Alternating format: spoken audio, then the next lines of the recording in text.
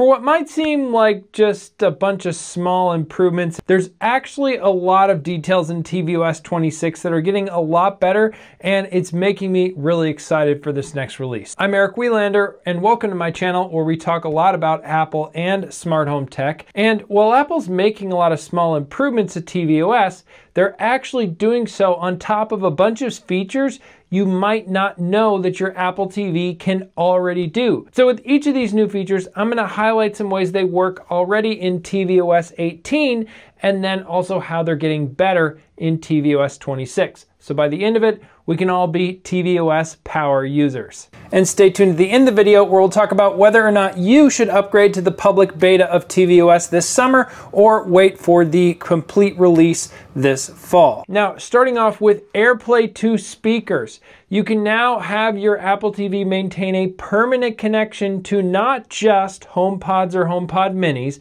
but any AirPlay 2 speaker. Now, for the longest time, if you hold down the TV button to get to Control Center, which might be new to you if you haven't used Control Center before, you'll see a little AirPlay icon there already in tvOS 18, and you can go ahead and AirPlay the audio from your Apple TV to any collection of AirPlay 2 speakers that you already have in your home. But if you turn off the Apple TV or unplug it or anything else, then that connection will stop and won't be restarted when the Apple TV boots back up.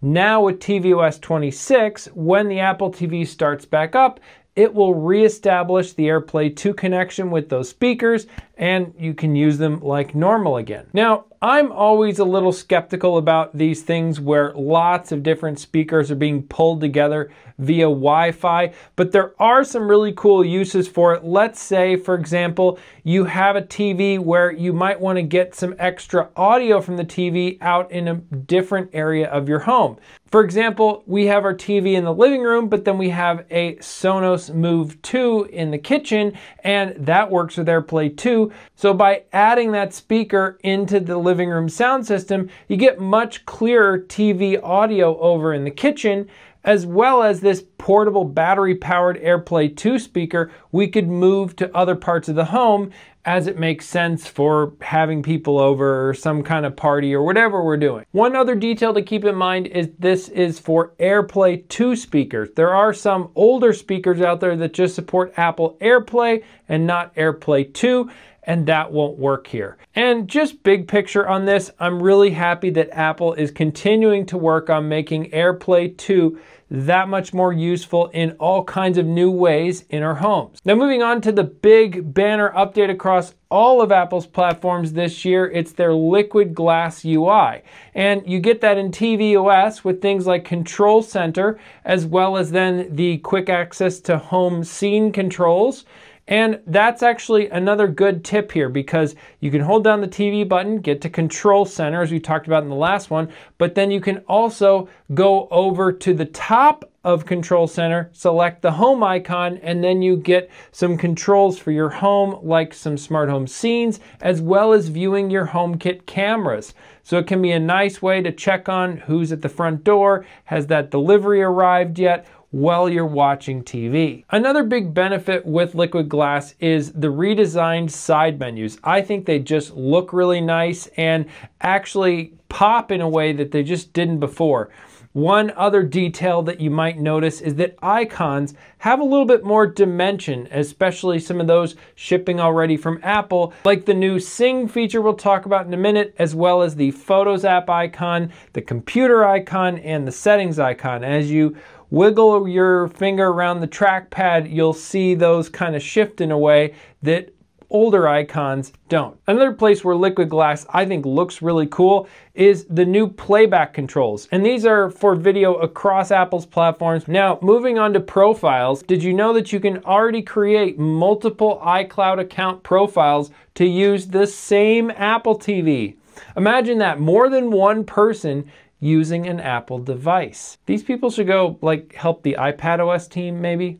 But anyways, with tvOS 26, they're making this even better because you can now show that profile selection screen on startup. You see, if you turned on the Apple TV previously, you might not notice that up there in the corner is someone else logged into the TV. I mean, maybe you'd see some different streaming service icons, but I could see how you might then accidentally be watching stuff on someone else's account and then getting your watch history mixed with theirs in ways you might not want. So with tvOS 26, there's a new option to, every time the Apple TV starts up, show the profile selection screen, and that helps reduce the chance that you accidentally start using someone else's account. Now, unfortunately, there's no way that I've seen yet to limit the access of these accounts with some kind of a passcode or maybe proximity or confirmation on an Apple Watch or iPhone of that iCloud user. You need that to set up the profile initially, but this is not something you would want to use for parental controls.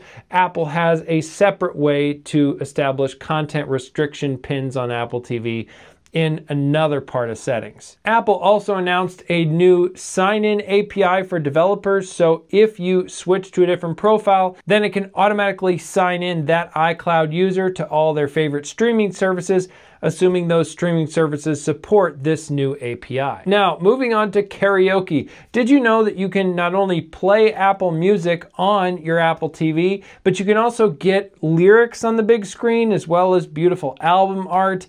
And now with tvOS 26, they're taking that to a whole new level with the Sing experience, where you can select the Sing icon on your Apple TV home screen and then choose a song to play and then connect your iPhone and use your iPhone as a mic, and it'll actually act like a karaoke machine where you sing into your iPhone mic and it does some kind of amplification effect with the TV speakers in sync with then you singing with the music, and it'll even do translation and even pronunciation guides depending on the music you're singing. So it makes it way easier to sing things, let's say like K-pop, even if you don't know Korean. Now, I haven't been able to get this fully working in my setup just yet. I ran into some technical problems with the Wi-Fi from my phone syncing up with the Apple TV, but I imagine that will get worked out. This is all just still in the beta form before it releases to everybody in the fall. You might know that you can use your Apple TV as the primary hub for your smart home, and I think that's a great choice to make an Apple TV in your home be the primary hub for your Apple home, and I've talked more about that in other videos here on the channel. And depending on the model of Apple TV you have, it quite possibly has a Thread radio built in, which is a smart home radio that then allows that Apple TV to communicate with all of your Thread devices in your smart home. And with tvOS 26, they're upgrading the Thread protocol version to 1.4. And this is supposed to improve communication with Thread devices and better manage power, so hopefully you get more battery life out of those Thread devices around your smart home. And one thing to keep in mind here is that I haven't seen anything about Apple officially announcing this feature, either at WWDC or after that. It was discovered by a bunch of very keen Apple observers, as well as them published by some reputable Apple websites. So it seems pretty clear this is coming with tvOS 26, but it's not really one of the headline features because it's kind of a detailed smart home protocol behind the scenes. Now, did you know that you can actually put your FaceTime conversations on the big screen with your Apple TV by connecting your iPhone with continuity camera and then using that as your camera with your TV to keep up with friends and family via FaceTime? And they're making that better this year with tvOS 26 with contact posters. So if you've seen that on iOS where people can set up a nice picture for their contact image, then those will also come up in tvOS now. And they're also enabling live captions in multiple languages, which could really add some nice accessibility and just understanding between people on FaceTime. One other cool related detail is that they're adding call notifications. So, well, I haven't seen this actually occur yet in the betas. Apple announced at WWDC that they're adding these call notifications, so you should be able to pick up and answer telephone calls from your television, which, man, talk about like the ultimate speakerphone. Now, you might have noticed in tvOS 18, we got an update with these Snoopy screensavers. They're really cool, and they actually do a bunch of just logic behind the scenes to know, oh, it's raining, so we'll play this kind of screensaver of Snoopy in the rain. But also, Apple continues to build out their collection of aerial screensavers, which are those kind of eye-catching slow motion drone shots that I've definitely caught myself on more than one occasion, just sitting on the couch and watching the aerial screensavers when I probably should have already gone up to bed or whatever. But they're adding more aerial scenes in tvOS 26 from India. And the other cool update here is that in tvOS 18, you are able to turn on and off the categories of aerials. So if you don't want ones from, let's say, the ocean, you can turn that category off. But now in tvOS 26, you can manually turn on and off individual aerial scenes. So if you don't like the jellyfish, then this is for you, because then you can turn off the jellyfish, but then keep, let's say, a bunch of other ocean scenes you really like.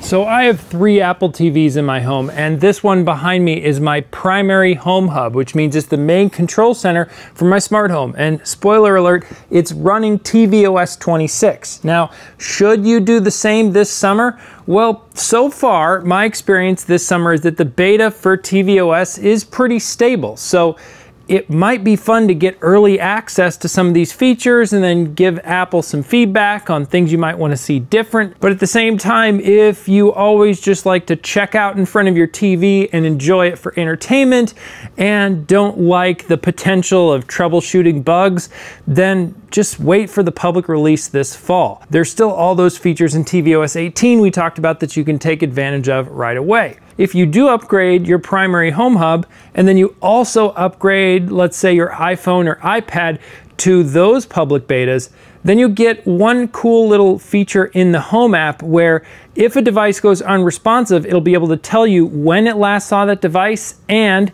if it last saw that device with a low battery, which can help in troubleshooting device issues or things going unresponsive. That said, as well, when I first updated to the tvOS 26 beta, I did have a couple of smart plugs go unresponsive, and just going around the home, unplugging those, plugging them back in, that seemed to fix it. So no real specific rhyme or reason of specific brands or any issues there. Just, I think sometimes when you change things about your primary Matter controller, some things can change with your smart home and maybe go unresponsive. So you might have to do a little bit of that after upgrading, but other than that, it's been pretty smooth sailing. And be sure you don't miss my newsletter over at ericw.org/newsletter. Every Sunday, I send what I call the Sunday Scene newsletter with 3 things in the worlds of Apple or smart home tech that I think are worth your attention. Give this video a thumbs up if you liked it. Subscribe to my channel if you aren't already, and I hope to see you in the next video right over here.